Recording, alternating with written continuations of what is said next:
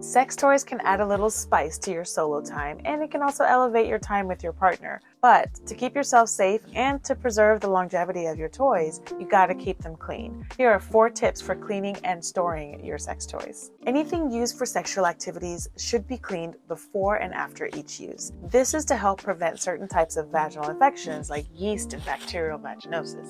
Now, you can buy specific sex toy cleaners, but most of the time soap and water is just fine. Although different materials may require special cleaning techniques, be sure to research your particular product and what it's made of. It's important to make sure that you dry your products fully after cleaning them to prevent mold. When you're done using your toys and you've cleaned and dried them, store them in their own bag to prevent lint and dust buildup. Thanks for watching. If you have any questions, feel free to comment below. And as always, like and subscribe for more information about women's sexual and reproductive health.